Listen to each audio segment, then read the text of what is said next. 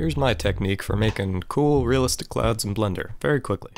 Make a new project, delete everything, switch over to Cycles Render, GPU of course, add a plane, add an ocean modifier, crank up that spatial size and crank up that resolution, switch over to Established Ocean, and now fiddle with choppiness, scale, and wind velocity until things look nice. Here are my parameters in case you want to copy those. Now head over into Edit Mode, select Non-Manifold to select the edges, extrude them upwards, and press SZ0 to flatten them all out, and add a face. Now you want to move that face down until it's just above the top of the bottom parts of the clouds.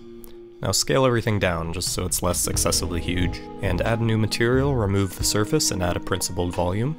Add an area light, scale it up above the clouds, and crank the power to like 100,000. Oh, that isn't right. Go into edit mode and recalculate normals. That is much better. That looks like clouds. Crank up the density for a stormier look. You might see these little artifacts caused by self-intersection. You can fix those by a little light negative displace modifier. Much better.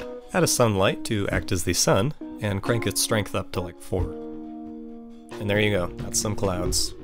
If you want extra points, play with the colors of things. For a sunset look, you can go with a red sunlight and a bluish skylight. That's all there is to it. Thanks so much for watching.